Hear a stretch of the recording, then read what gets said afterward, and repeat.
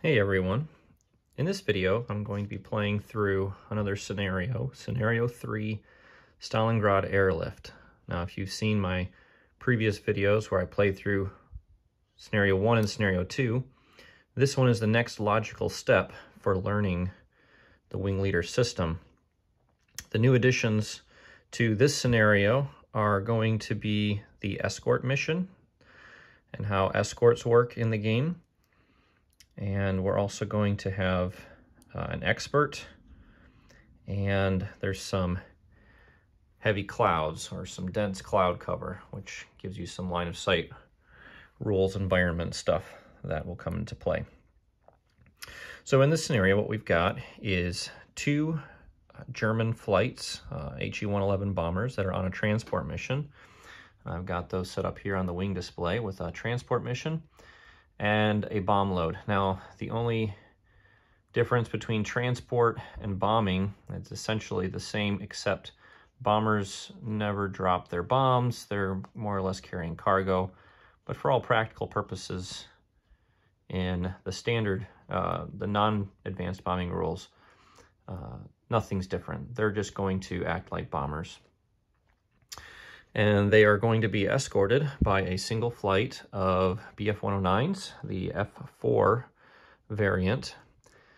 And opposing them are two squadrons of Yak-1s, both green quality. So let's see how one flight of basically 4 BF-109s do against two squadrons of 9 aircraft each. Remember, the max losses here indicates how many aircraft are in each squadron. So 18 Yak-1s trying to tackle 4 109s and 8 HE-111s, split between two flights. Okay, so for setup for this one, Germans set up first, and the HE-111s set up at least 5 squares apart in columns I to O at altitude 1. So I'm going to take these guys and set them up columns I to O at altitude 1, and they have to be at least 5 squares apart. So 1, 2, 3, 4, 5. And I'm going to put them as close together as possible because I've only got one flight of 109s to protect both, and the closer they are together, the easier it will be for this guy to detect them. Now, as we can see from this, BF-109 sets up as an escort. Now, this is a new tasking that we need to explain. And basically, escorts, they set up escorting a formation or a single, in this case, a single bomber.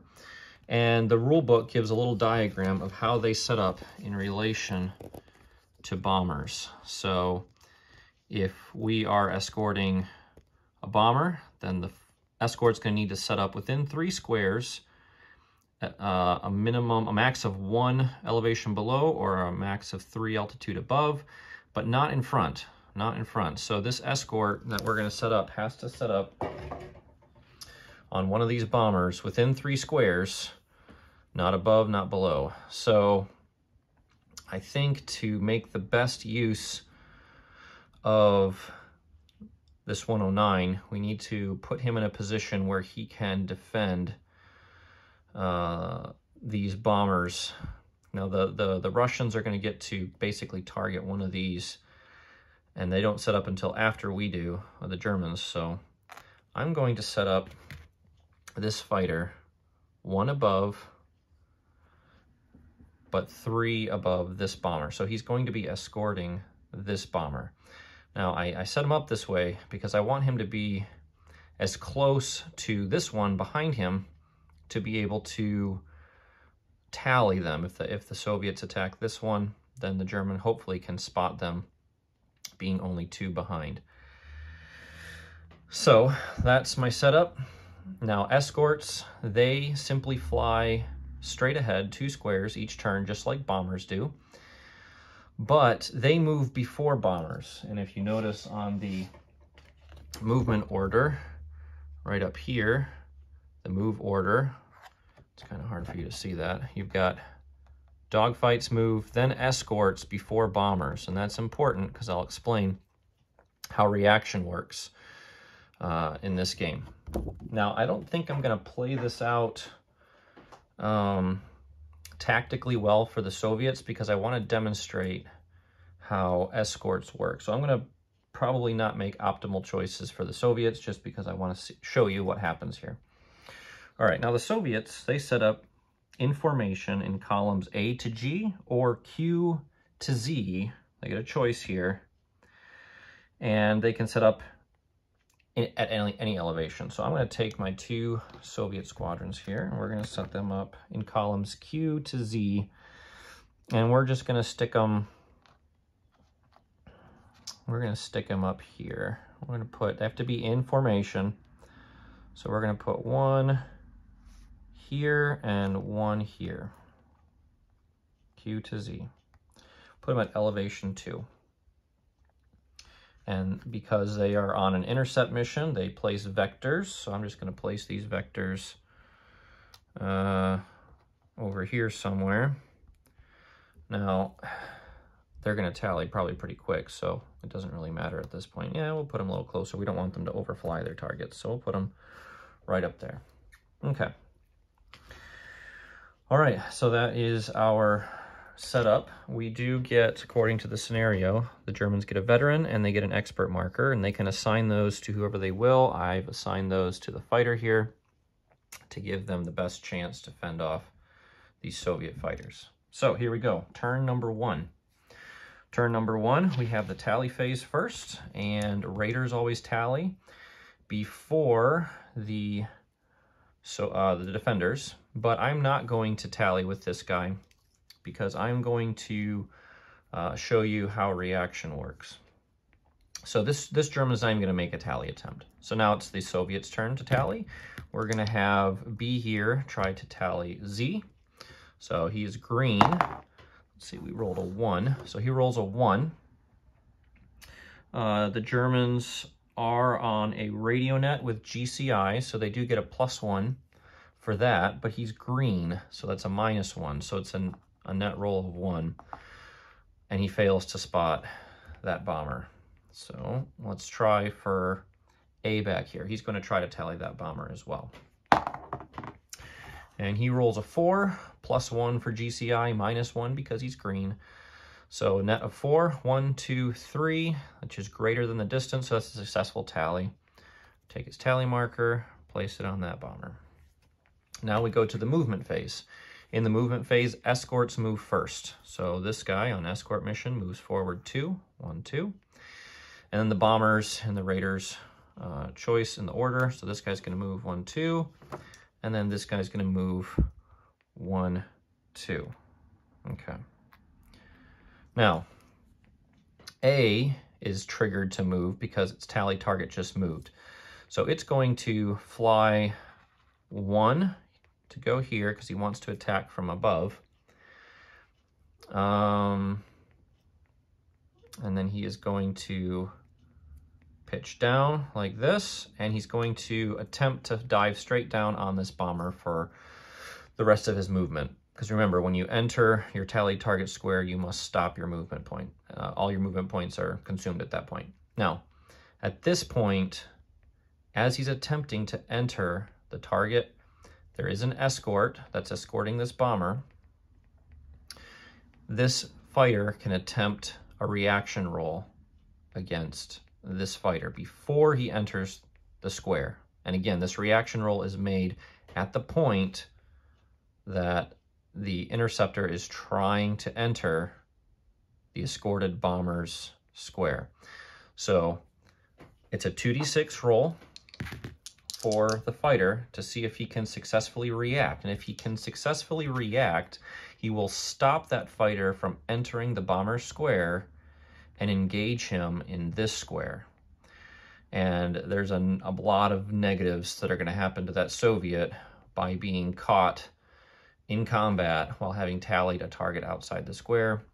He's going to be the defender, and this bomber is going to get to go free. So let's go ahead and look at this chart right here.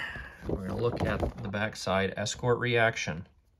So the German player is going to roll 2d6 and needs to score a 6 or higher to successfully react. Now, if he gets a late reaction result, then he will tally the Soviet and will attack him, but in the bomber square. So he doesn't stop the interceptors from attacking the bomber. He just gets involved. And the other thing that can happen is he could have no reaction result, which would be he fails to tally, he fails to react, he just stays there essentially. But he could make another reaction roll against another fighter later in the same turn. So let's go ahead and roll for reaction. 2d6. All right, and we get an 11. So looking at the modifiers, the Escort squadron is a veteran, so that's a +1, so we have 12. For each square, the Escort is distant from the enemy. So at this point, and again, you measure it from the point where the interceptor is trying to enter. So not the distance to this square, the distance to this square. So 1, 2, 3 is the distance, so that's a -3 to the roll. So we go from 12 down 3 to 9. And that's basically it. These other ones don't apply. So it's a 9, which is a successful reaction. It's greater than 6. So here we go. That stops him. D tallies. So I'm going to put D's tally on here, or O's tally on the Soviet squadron. And at this point, it's important to note that the tasking, once an Escort tallies an enemy, it switches to a sweep tasking. So it's now considered on a sweep mission. It can later form back up as an Escort, but at the moment it tallies, which in the case of this reaction it has, he becomes a sweep mission.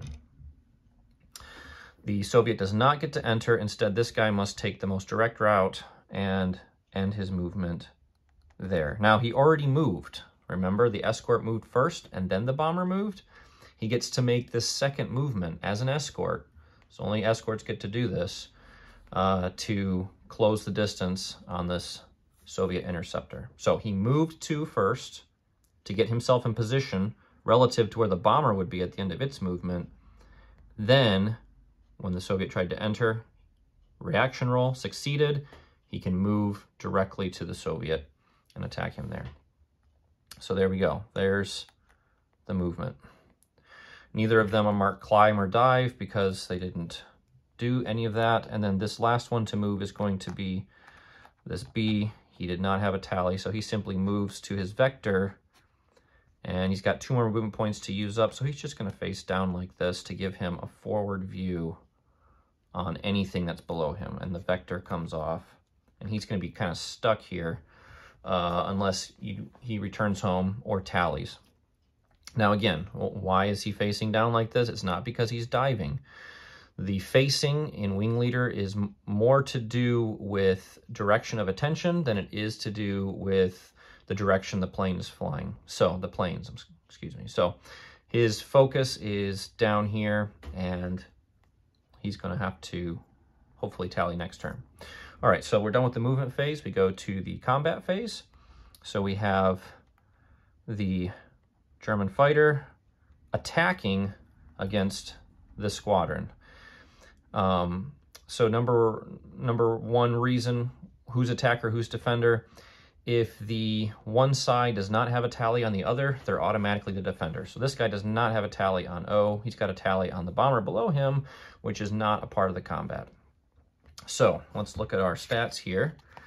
The 109 versus the Yak. Stats are pretty much the same at this altitude. So we're just going to go with speed. So the German has a speed of 6 +1 because he is a veteran, but -1 because he is a flight. So it's a net 6. The Soviets have a speed of 5, but they're green. So we're going to put that down to a 4. So essentially it's going to be 6 versus 4, which is going to be a +2 column roll for the Germans, a -2 column roll for the Soviets. So here we go with the German roll, +2. Or it's on the +2 column. Okay, that's an 8. And he has an expert. So that expert is going to give him a +1 right there. Also, the attacker bounces the defender.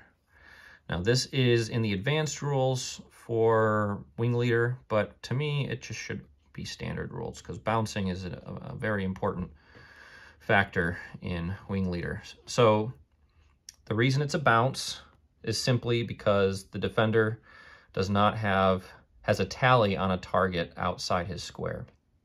So that's one of the conditions for a bounce. If the defender has a tally on a target outside the square, then he is bounced. Simply, this is illustrating the fact that A had its focus on Z and got blindsided by these 4 109 escorts. So we have a +1 from bounce, +1 for expert. So with the roll of 8 + 2, that's a 10. 10 on the +2 column is 2 hits. Okay, so now we're going to resolve each of these hits with a 1d6 roll, adding the firepower of the 109, which is 1, +1 for an expert. An expert gives you a +1 roll on these confirmation or loss check rolls. So 2 for 2 hits. Okay, a 1 is an automatic no effect, even though modifiers might make it a straggler. Disregard, because a 1 is automatically no effect. The 4, +1 for firepower, +1 for expert is a 6. The protection rating of the yak is only a 4, so this is a loss inflicted. Let me stick that on A's wing display. So A now has a loss. Now we roll for the Soviets. They roll on the -2 column. And they score a 7. -1 because they were bounced. Gives us a 6, which is no hits on the -2 column. Now we go to cohesion. So let's roll for the attacker's cohesion check. So the Germans roll 2d6, and they get a 6. Now they are veterans, so that's +1, and they are the attacker in the combat, so that's +1. So they pass their cohesion check, but they are marked with a -1 low ammo marker. And now we're going to roll for the Soviets' cohesion check. And they roll a 3. That's pretty bad. 3, -1 for having a loss, -1 for being green. That's a 1. That is 2 levels of disruption, which will break these Soviets. So they lose their mission marker. They're marked broken. They will have to return home. And they no longer have a tally on anything. Though at the conclusion of this combat, A would have had to take their tally off the bomber and put it on the 109s. Again, that happens at the end of the combat. They didn't have a tally on them, but as a result of the combat, you better believe their attention's now going to be on those 109s. So, there we go. That was our combat. We don't check for dogfight because one side is broken. No dogfight's going to happen. All right, admin phase. At this point for admin phase, we could remove broken squadrons if both sides agreed, and we're going to go ahead and do that. We're going to we're going to let this squadron escape. Reason being, the Germans don't want to follow around these broken yaks. They want to follow after the remaining threat to protect the transports. So we're just going to go ahead and take those guys off because these guys are going to try to tally the fighters at the end, on the next tally phase. So we'll take off his tally marker. All right, turn 2. Here we go. So far, these 109s, these veterans, are doing a stellar job of protecting the transports, HE-111s. All right, turn 2, tally phase.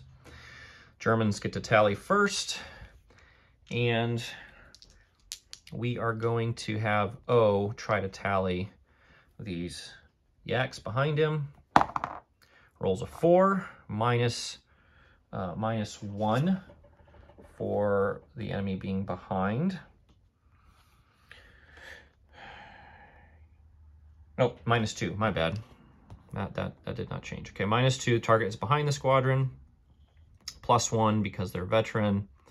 So this is going to be a successful tally. So, all right, let's get O's tally marker back on these yaks. Now the yaks, they're going to try and tally these bombers because they're closer, and he wants to ensure that he's the attacker for this combat. So here he goes. He's going to roll, try to tally those bombers. That's a terrible roll.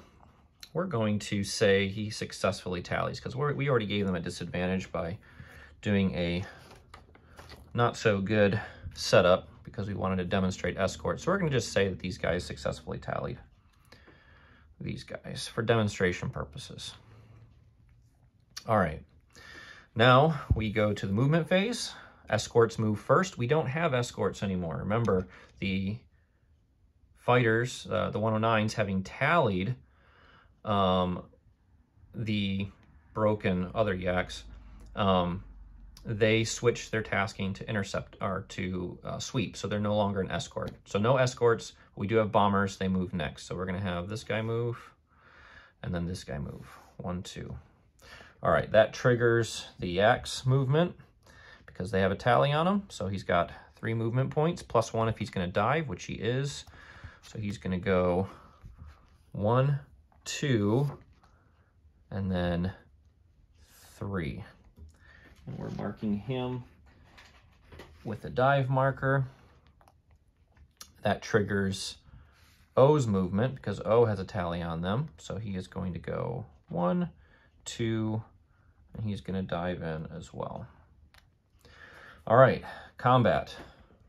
So we have bombers involved in the combat. So automatically the bomber side is the defender for this combat. So the yaks get to choose whether to do speed or turn. They have the same stats again, so they may as well do speed because they get to make use of that dive, and they also avoid the +2 defense rating to the HE-111, which would go from 0 to 2. So they want to go with speed. So a speed of 5. +1 for diving, -1 because they're green, so it stays at 5. And the Germans get to choose whether to use the stats, have the bombers or the fighters as their primary combatant. And obviously they're going to choose the 109s as they have the better stats. Their speed is 6, +1 for dive, +1 for veteran. So that's up to an 8, but -1 because they're a flight, so it drops down to 7. So it's 7 versus 5, so it's going to be, again, +2, -2. So let's roll for the Soviets first on the -2 column. That's pretty bad. No hits. Okay, and the Germans on the +2, 4, +1 for the expert is a 5. On the +2 column, that is no hits. Yes, no hits. No hits whatsoever. Okay. So a lot of bullets fired. Let's see how the nerves of the pilots held up in that combat. So let's roll for the Soviets cohesion roll. Oh, they roll high. So they are going to pass their cohesion check. And we're going to mark them with a low ammo marker. And the Germans, let's roll for the bombers first. Let's see how they do. Okay, 6.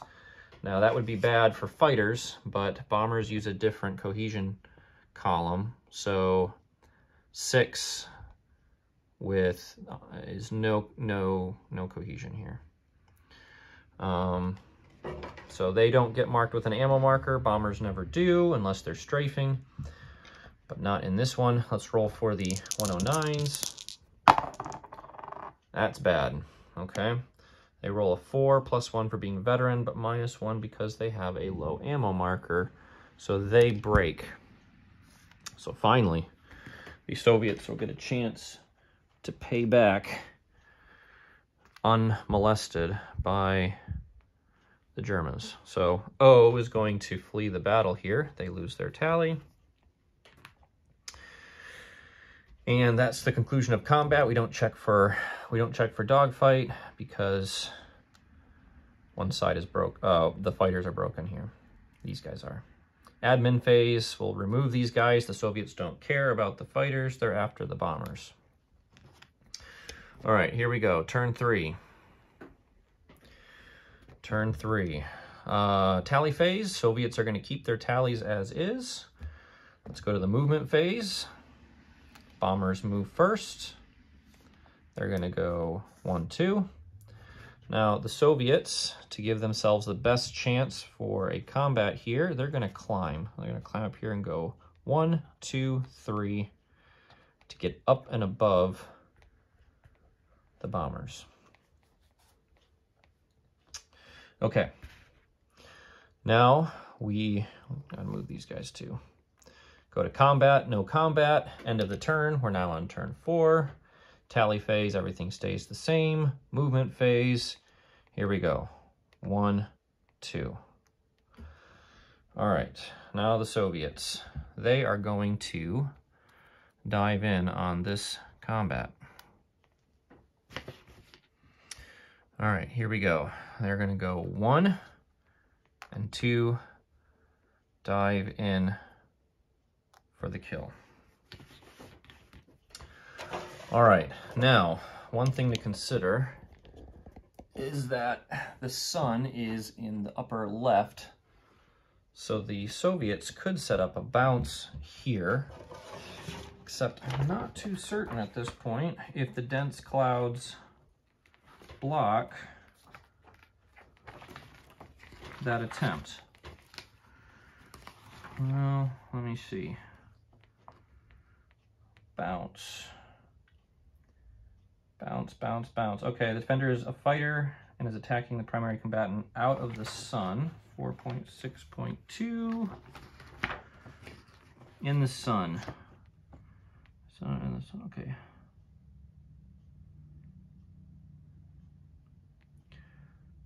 Okay, if a target is in the sun, take the line of sight to the enemy and extend it to the edge of the map. If this extended line of sight is blocked, for example, by higher cloud layers, the target is in fact not in the sun.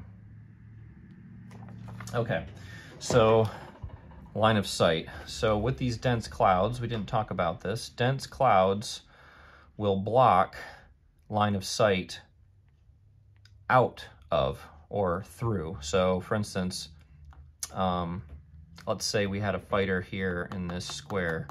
He can see the bombers or the squadron here can see them, but we move another squadron here, there is no line of sight. The dense clouds blocks it. So basically the rules say take a line and trace it from in the sun arc, trace it from the bomber to the target, and if that line crosses any cloud layers that block line of sight, then this is not going to be out of the sun. So no bounce here, no bounce.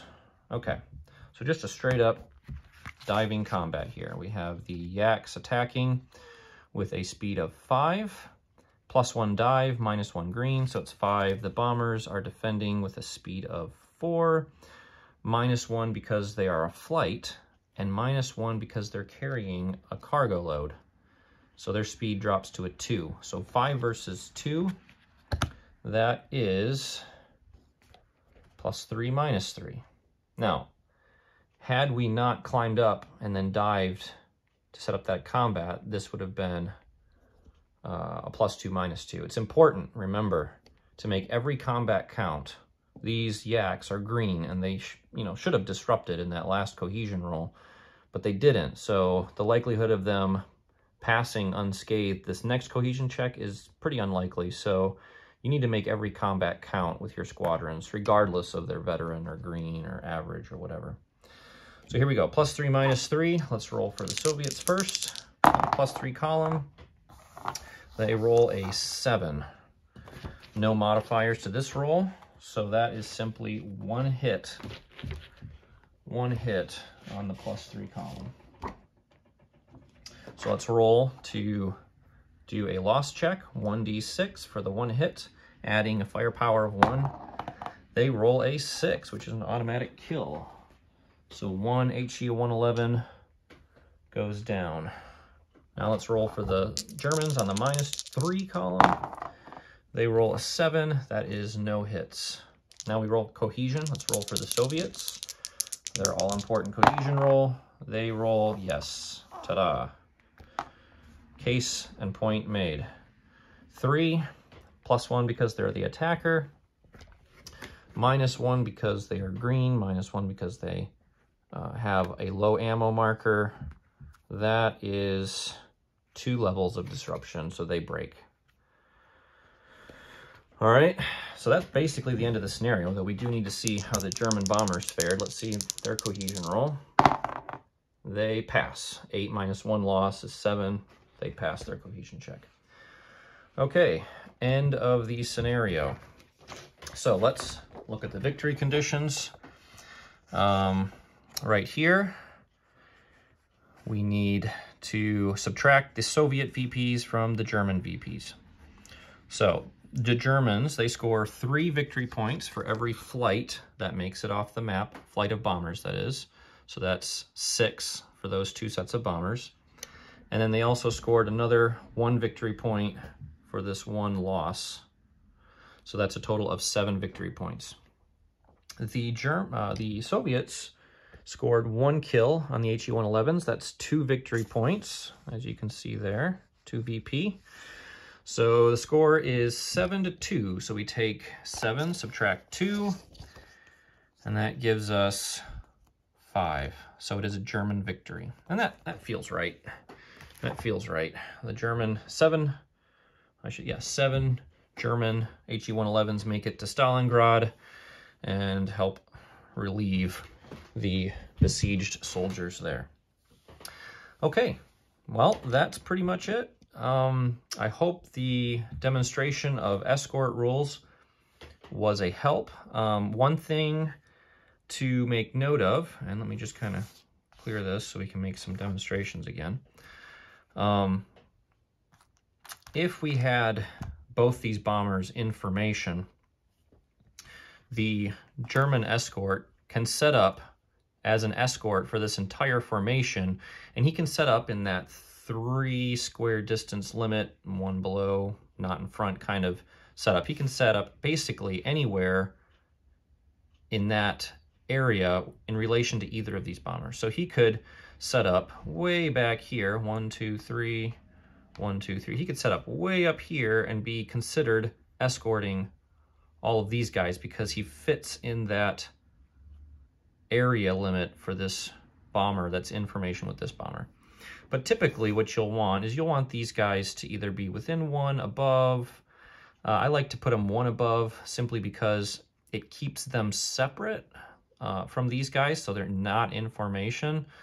That way enemies don't get a bonus trying to tally these guys, and especially when wing leaders come into play and all that, which I demonstrated in my last video.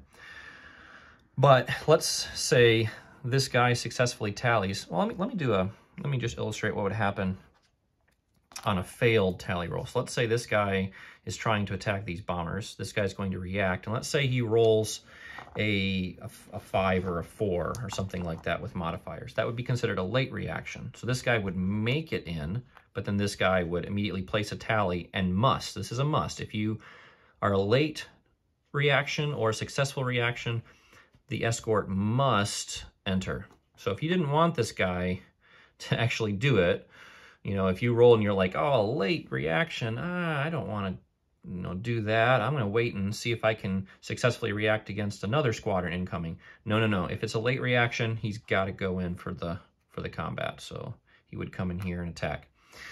Now, let's say we beat off the Soviets. All's good. Now, during the next movement phase, this guy could say he's going to form up as a escort. So he chooses a square that's going to be in escort range according to that setup in relation to the bombers. So he's going to say, all right, I'm going to set up as an escort here next turn. So then during the movement phase, this guy moves here, this guy moves here, this guy moves to the spot he chose as the form-up point to reform up as an escort. Then in the admin phase of that turn, he can then switch his mission from sweep back to escort, and voila, he is ready to go to react against another threat inbound. Escorts are very dangerous, except when attackers or interceptors come in from the head-on. If these yaks had chosen, which might have been a better strategy, if they are entering the bomber square from head-on, head on from here or here or here, no reaction is possible. The escorts cannot react against an incoming threat that is head on. Now remember, head on combats are hard to score hits because there's going to be a -2 to the combat roll for head on conditions, but it may allow you to still engage combat with the bombers and avoid getting reacted against by the escorts.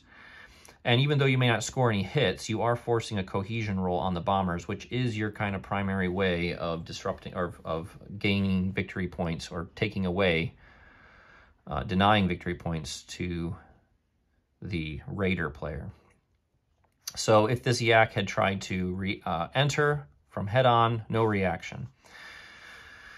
Now, another tactic to note is that escorts can only react if they are quote-unquote available. And that is a definition in the rule book.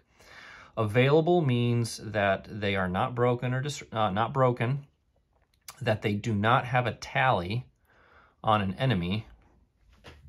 I think hold on, before I put my foot in my mouth, let me double check that.